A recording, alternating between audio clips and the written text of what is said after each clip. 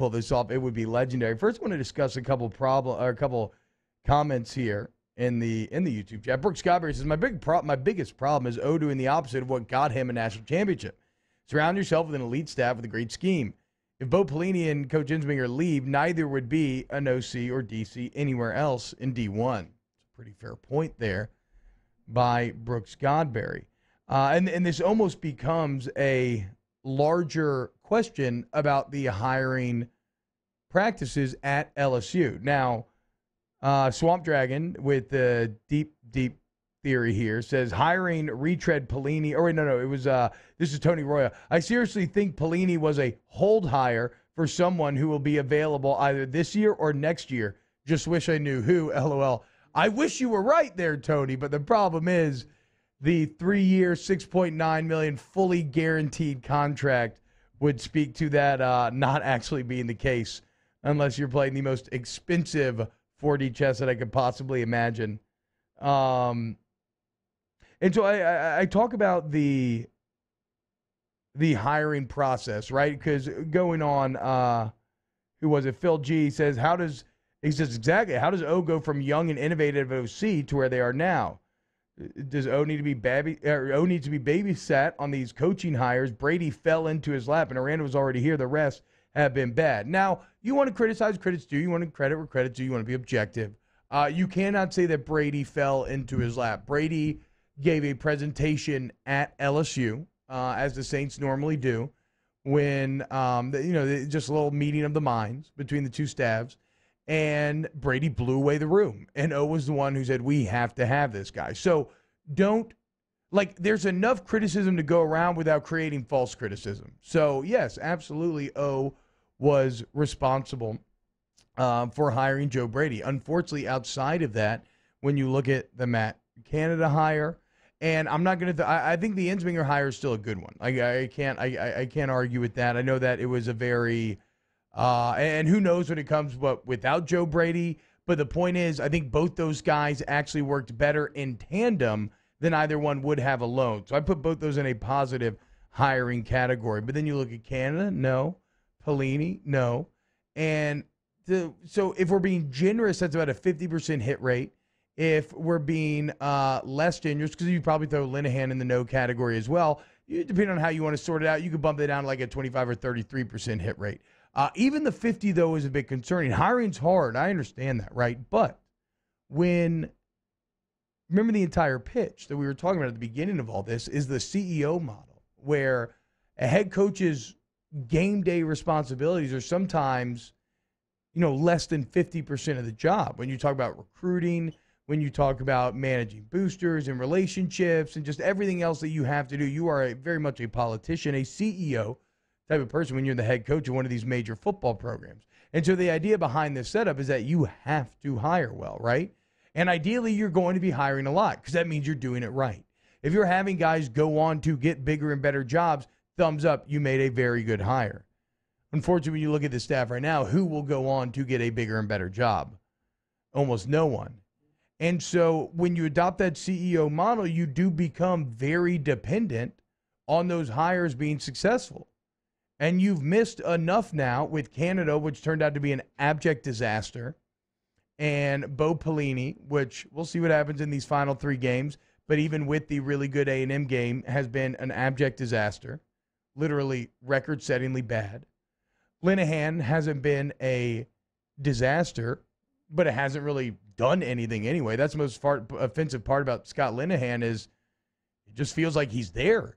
It just feels like you're paying him to copy and paste the same offense from last season. Where are the wrinkles? Where's the innovations that Linehan's bringing to the table? And so when you look at those hires, you have to ask yourself, okay, what is it in our hiring process, in our hiring philosophies? And I do find it a bit interesting, and I don't know why this is or how exactly you would explain this, but in Joe Brady, you had a very young and innovative mind. Dave Aranda, a relatively young and, yes, still innovative mind, and yet who do you replace those guys with? Old retreads. And, being on this side of the mic, I was just as wrong, right? I sat here and I applauded these hires. And I gave them the benefit of the doubt. And I thought it made sense. And it's because I thought that the staff had earned the benefit of the doubt. Well, look, we comment on what's happening, right? And I never pretend to be right all the time. I mean, whatever. You're trying to predict the future. You're wrong just as much as you're right. If the degeneration dome is any indication, you're wrong way more than you are right. So I'm not saying that I would do any better if I was in a higher position. I would do any better that is currently coaching on that staff. But at the same time, I'm not paid very handsomely to do that job. That is not my job. And so it does cause you to be, now with hindsight, the benefit of hindsight, it's 2020.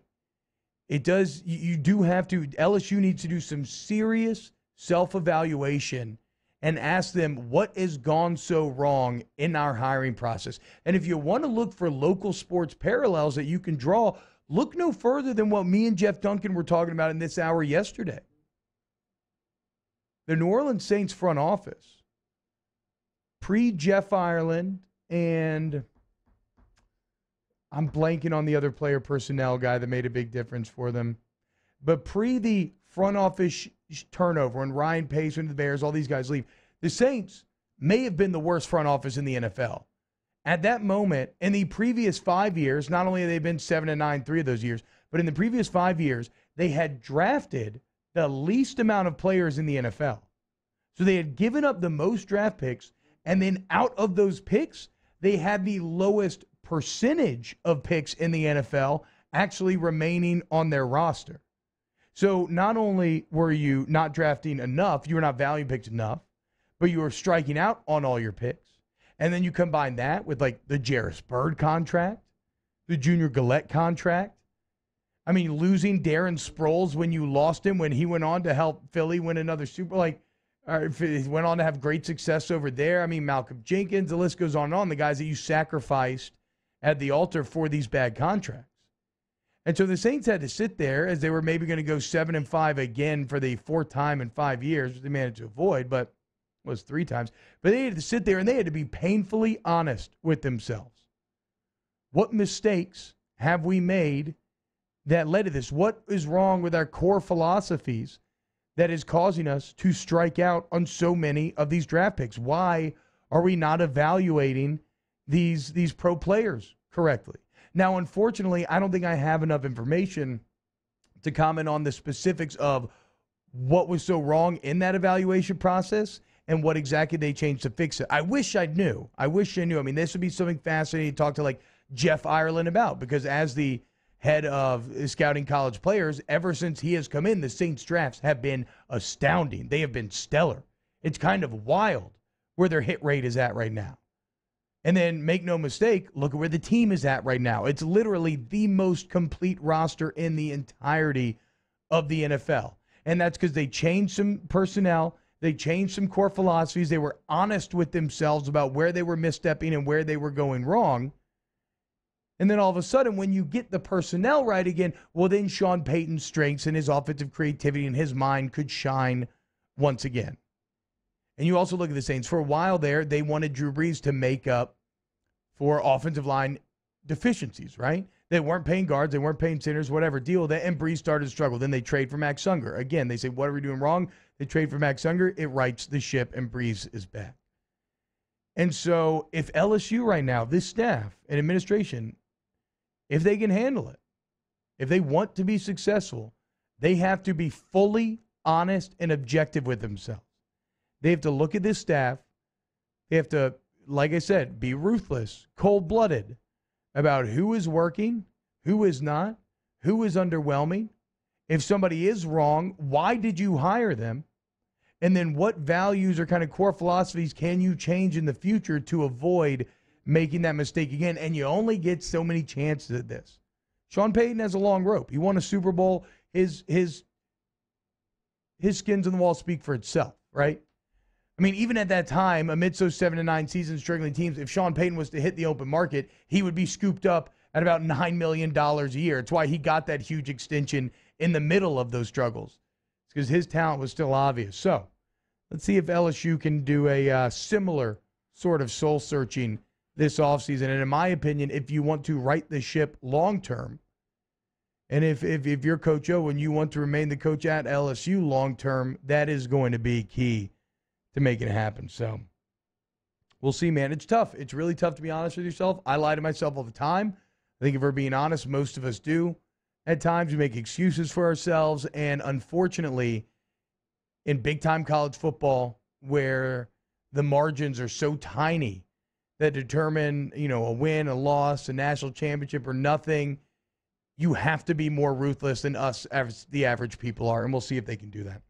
All right, when we get back, we'll get into the Alabama statistical breakdown, and then I want to talk Saints-Falcons part 2, as I've got some thoughts on how this thing could play out on Sunday. This is OTBOT. Give me all your comments in the Bayou 4 YouTube chat. We'll get to them as well here on 104.5, 100.3, and 94.7 ESPN.